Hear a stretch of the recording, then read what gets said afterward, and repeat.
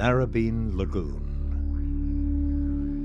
Right in the heart of the northern beaches, this splendid body of water is surrounded by an expansive 55 square kilometre catchment.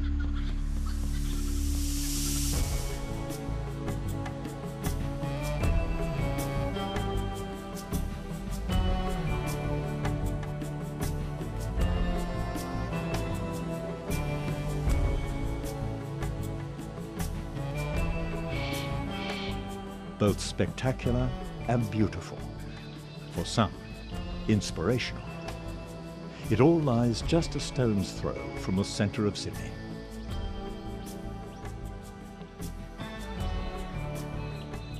The catchment is roughly bound by Mona Vale Road, Forest Way, Ku-ring-gai and Pittwater roads.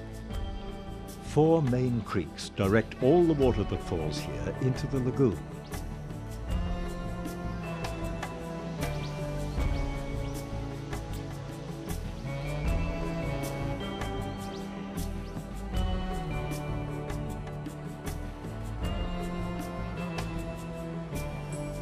We're going to explore this unique area with help from some of the locals.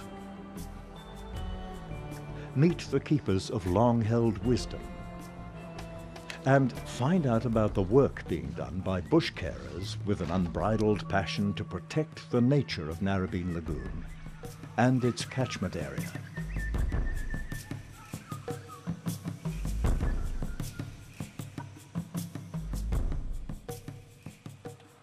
Local resident David James has lived in the catchment all his life. Most days you'll find David setting off on a morning row. I grew up not 100 metres away from here in a lovely old stone and weatherboard cottage built in 1923, and my brother and I lived on, in and under this lagoon nearly all the days of our young lives, swimming, fishing, sailing, making tin canoes. It was just a wonderful childhood, and that fostered my deep love of this lagoon, and I'm so pleased to be here today, sitting on this very spot.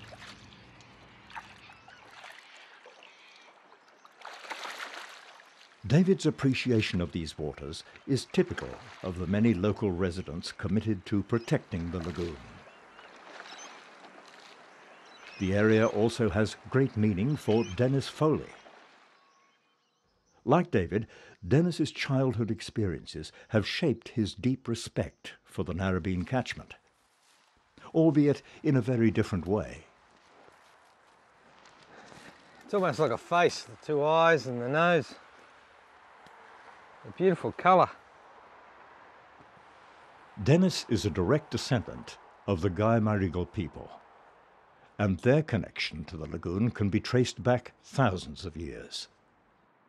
Prior to the 1950s, our people had an unbroken connection to this land. Grandma lived in Harbord and she had a strong connection with her people, and when I was born, I grew up with my grandmother.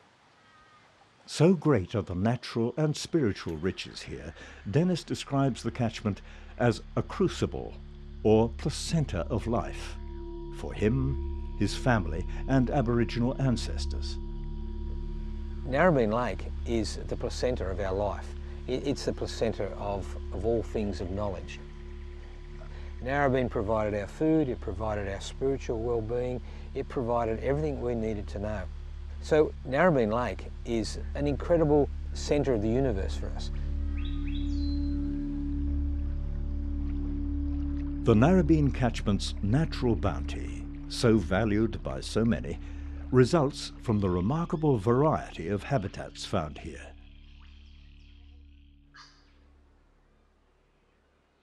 Ecologists describe distinctive groups of plants, along with all the other life forms they attract, as an ecological community.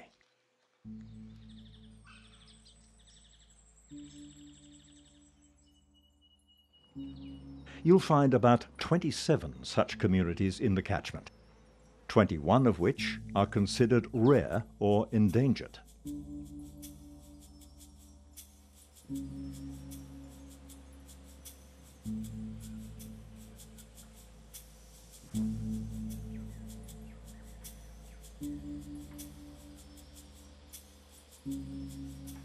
The sandstone swamp is particularly special.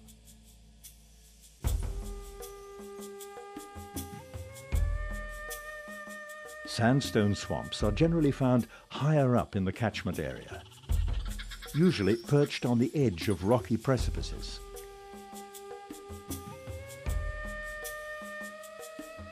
These remarkable elevated wetlands play a vital role as water regulators. They soak up moisture after rains, and that same moisture slowly oozes out over time. Critically, this helps all the creeks and streams in the catchment to keep flowing year-round, whatever the weather.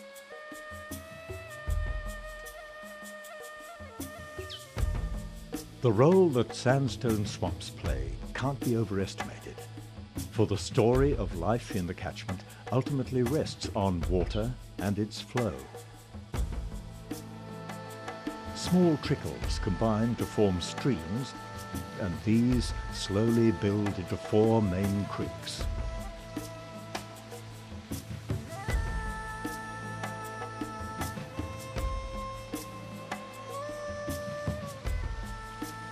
Ultimately, it all ends up at Narrabeen, where Lagoon meets the sea.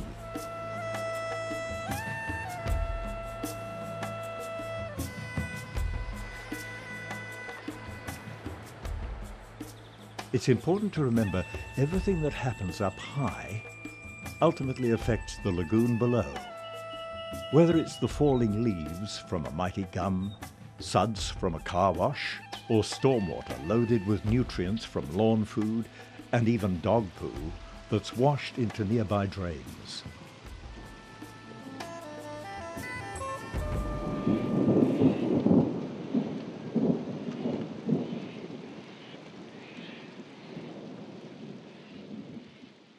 As wondrous as the catchment's natural features are, there's no escaping the profound effects development has had over the past 100 years. In the 1940s, there was little development. It's a dramatic contrast to what we see today.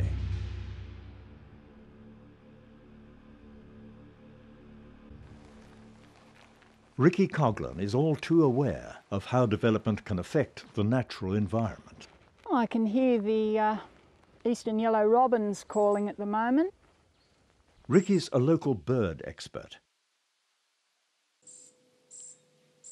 Different habitat types, ecological communities, attract different kinds of animals. And in the animal world, variety is most easily seen by looking at birds. The diversity and abundance of bird life in this bush is fantastic. We've got everything from your treetop dwellers through to our mid-story birds, which include thornbills, eastern yellow robins, and of course a lot of great fairy wren and scrub wren activity as well taking place right down on the forest floor. Birds can be a great indicator of the health of a patch of bush. Urban bushland habitats that have a diversity of soil and plant types will have a greater diversity and abundance of bird life within them. Where human intervention has caused a loss of diversity in vegetation, well, there's a corresponding loss of diversity in bird life. And this is a key reason why preserving as much urban bushland as possible is really important.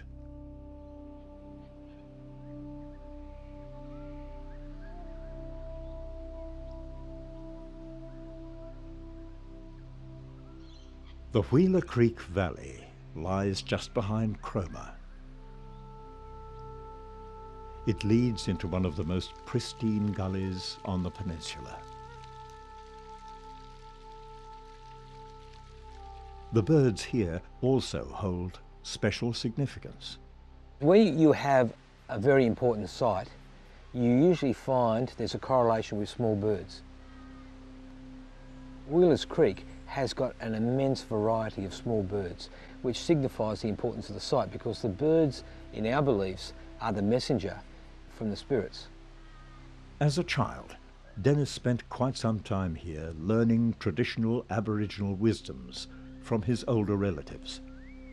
The thing that I can always remember about it is the awe and the level of law that was maintained by my uncles and my aunties.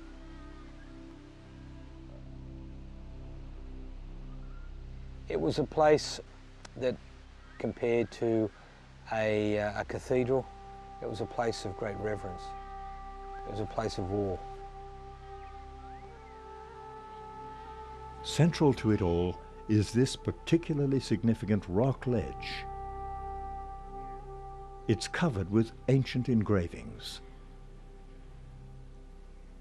Sharks, kangaroos, people.